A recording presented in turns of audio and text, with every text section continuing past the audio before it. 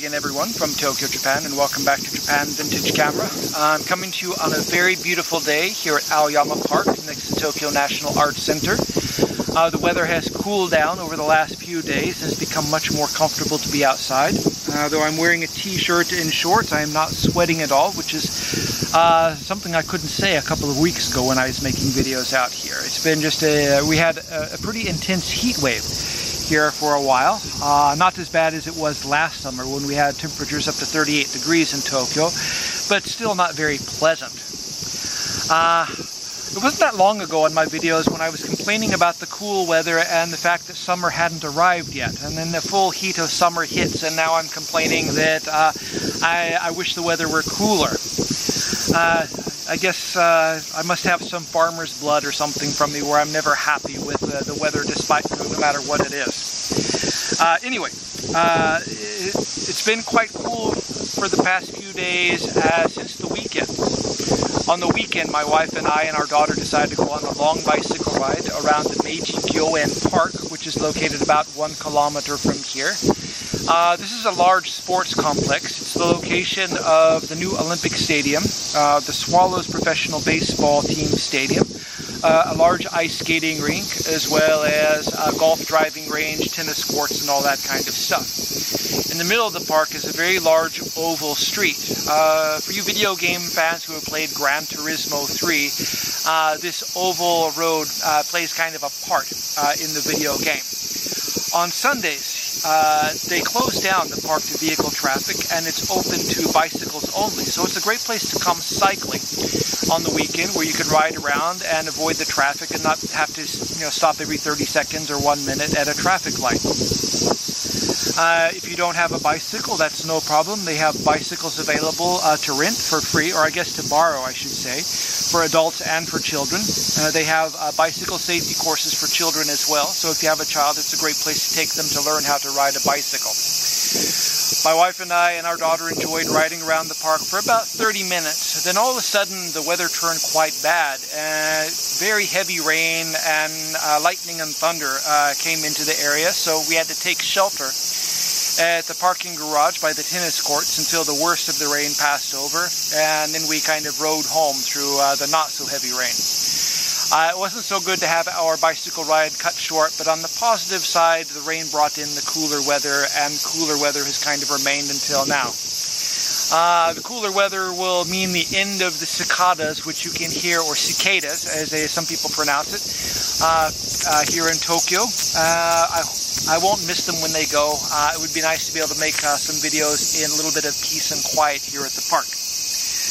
Speaking of videos, let's go ahead and get started on the subject of today's video, where I'm going to be comparing the folding medium format cameras to twin lens reflex medium format cameras. About 2 years ago, I began selling medium format cameras at my Etsy and eBay stores, and I started with these twin lens reflex cameras. I came across a few of them, and I decided to go ahead and clean them up and sell them, and it turned out there was a fair amount of demand for them. And over the last year, the demand seems to have increased to the point that it's a little bit difficult for me to keep them in stock. I listed 5 of them for sale last week, and by today all of them are gone. So I'm on the hunt to get more to clean up and resell. And also, I began selling a few more of these folding cameras, and there seems to be a lot of demand for these as well. Medium format photography is a great form of photography to get into. For one thing, medium format cameras are quite plentiful and easy to find. They were pretty much the normal camera for the first half of the 20th century. 120 roll film was quite popular in those days, and most consumer cameras and cameras for serious amateurs were medium format cameras. It wasn't until the 1950s that 35mm photography became very popular, and the sales of 120 roll film cameras or medium format cameras began to decline. During this era, there were 2 main types of cameras, the folding type camera and the twin lens reflex camera. Both cameras are similar in that they both use 120 film. They both have similar formats, similar lenses, and similar shutter mechanisms, but the construction of the cameras is quite different. So I'm going to be pointing out the differences between the two cameras in this video. And if you're looking to get into medium format cameras or photography and choose an appropriate camera, maybe this video will help you make a choice. So I'm going to go ahead and start with the folding camera. And as you can see, I say folding because the camera folds up like so. The lens and bellows, shutter and everything tuck inside, and this allows you to carry the camera inside a coat pocket or something like that. And it also allows you to put it in a camera bag and take up only a small amount of space. The camera looks fairly large, but in reality it's not that big. And when I compare it to a high quality mirrorless camera or SLR camera, this is of course going to be not only lighter, but more compact. An advantage to these cameras, medium format cameras and film cameras in general, is the resolution and dynamic range which they offer. A 35mm camera offers much more resolution and dynamic range than any digital camera could offer you today. And if you're moving up to a larger formats, like a 6x6 medium format, it offers far more resolution than any digital system which you can find on the market today, no matter how much you want to spend. This is a folding camera, and this particular one is a rangefinder camera, and it has an integrated rangefinder viewfinder system. Not all folding cameras are the same. Some are rangefinder cameras, some are scale focus cameras, and some are kind of hybrid cameras. They have a rangefinder focusing system, but it's actually separate from the viewfinder system. So you have to focus using one eyepiece and compose through the other one. And some of these are uncoupled. That means that when you are using the rangefinder system and focusing it, you have to look at the number on the rangefinder and then set your focus tab to the same number. This particular camera has a coupled rangefinder system, and it's integrated, which makes it a little bit easier to use. This camera, like the twin lens reflex camera I have here, has a 75mm f3.5 lens and a mechanical leaf shutter with a maximum speed of 1/300th of a second. It's quite adequate, and for medium format photography, which we tend to shoot with smaller apertures, we don't really need a really high shutter speed. Back in the day when these cameras were made, the average ISO speed was about ISO 50 or so, and ISO 100 was considered a high-speed film. Nowadays you can get much faster film, but it's not really necessary for these cameras. Operating the camera, this particular one, is quite easy. The first thing you have to do is you have to measure the light and set your aperture and shutter speed to whatever the light value is. You can use a handheld light meter or a smartphone light meter app to get the settings you need to program in the camera. The next thing you have to do is charge the shutter. And then the last thing you need to do is to focus, compose, and shoot. And once you have shot the camera, then you wind it to the next frame and you are ready to shoot again. The operation of winding the film varies from camera to camera. This particular camera has a mechanical frame counter, so it will automatically stop at the next frame, while other cameras, simpler cameras or earlier cameras, will have a window on the back, and you look through this window while you are winding the film, and you wait for the number of the next frame to line up in the window, and when it's centered in the window, then you're ready to move on to the next shot. The advantage of the folding camera is that when you shoot and compose, you are holding it at eye level. So the perspective that you are getting from the camera is pretty much the same as what you are seeing from your eye, because the lens is only a couple of inches lower than your eye. Pretty simple, pretty easy to use, and not very much different from more modern cameras. Moving on to that twin lens reflex camera. It is called a twin lens reflex camera because it has two lenses, and the top lens, or viewing lens, projects onto a mirror which reflects the image shown through the lens up into your eyes. You use the viewing lens and the reflex mirror, the focusing screen, and a magnifying glass to precisely focus and compose on your subject.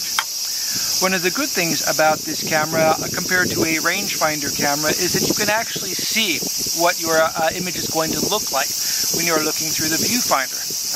In the distance behind here, I can see trees and parking lot in Hardy Barracks where the helicopters land. Fortunately, no helicopters have come yet today, and it's quite good. It's a very easy to use system, and when you are shooting with one of these cameras, you tend to hold it at chest level or waist level, which gives your photographs a little bit different perspective than if you are shooting at eye level. And it's a more interesting perspective because it's not that common nowadays. Since the 1950s, more or less, we've been using cameras which we focus kind of from the eye level. When you're focusing kind of from the lower level, I think that it gives your pictures a more interesting perspective. A lot of people might not like it, but for myself, I find it very interesting. The operation of the camera is roughly the same when it comes to making the settings. You have pretty much the same kind of shutter, aperture, and shutter charging system as you find on a folding camera. We have an aperture ring here. We have a shutter speed ring, aperture ring, and shutter charging lever. But you have the shutter release lever located on the lower front of the camera, and focusing on most of these cameras is done by turning the knob on the side. I say most of these cameras because a couple of other cameras, Minolta cameras, will have a focusing tab located on the bottom of the camera, and Ricoh cameras tend to have a couple of knobs located on either side, which you lift up or push down to focus the camera. And you have a film winding knob on the side rather than on the top. This particular camera has a mechanical film counter, so it will stop at the next photo and you depress the button to unlock the mechanism to continue winding. Some twin lens reflex cameras, like the earlier folding cameras, will have a window on the back, and you must manually count the frames by looking through the window and lining the numbers up. There is one advantage to using the twin lens reflex camera over the folding camera, and that is in cases when you're shooting in crowds. So one thing about these cameras is when you operate them this way, you usually hold the camera at waist level or chest level, and you look down through the top when you are focusing and composing. Another thing which is interesting about these cameras is you can do the opposite. You can hold them up in the air upside down, and you can look upward when you are focusing and composing. And this allows you to easily shoot over the top of other people's heads. A lot of press photographers in the 1940s and 50s preferred twin lens reflex cameras for this reason. If you were shooting one of the big Graflex 4x5 cameras or a 35mm camera, you pretty much just had to hold it over the top of your head and just point it in the direction of your subject and fire the shutter. Whereas with one of these cameras, you could actually focus and compose over the top of other people's heads. These cameras, as I said, they both shoot in the same format, and it's really hard to recommend one type over another. Each has its own advantages and disadvantages, and a person's choice will depend a lot on their personal preference. For myself, I like both kinds of cameras. I recently went out shooting with a Super Ikonta, an old 6x9 camera, and I really loved shooting with those. The good thing about the folding cameras is they offer more of a variety of formats. You can find anything from a 6x45 folding camera all the way up to a 6x9 or even a 6x12. I've seen a few of those out and about. Whereas with the twin lens reflex camera, usually limited to the 6x6 format. Some will shoot in the 6x45 format if you use an adapter. And then there are some which allow you to use 35mm film. And then there are actually a few which shoot 4x4 format, the 44 models. Unfortunately, the film is hard to find for these. And then there are even a few which are dedicated 35mm twin lens reflex cameras. Anyway, that's it for my video comparing folding cameras to twin lens reflex cameras. These cicadas around here, cicadas, however you like to say it, they seem to come and go in the volume. They seem to raise it for a while, they seem to lower it for a while. They tend to raise it when I'm trying to talk about something more complicated or make a point, and they tend to be quiet when I'm trying to think of something to say. I'm looking forward to these guys eventually going away when the weather gets a little bit cooler. Anyway, That's it for my video. I'll be listing both of these cameras for sale at my Etsy and eBay stores and my new online store, JapanVintageCamera.com. So if you're interested in buying one of these or another vintage Japanese camera, please check out my stores. I'll post links to my stores in the description below the video. I'll be posting more videos about vintage Japanese cameras and photography in Japan. If you want to see these, please subscribe. Thank you very much for watching, and I hope you tune in again soon.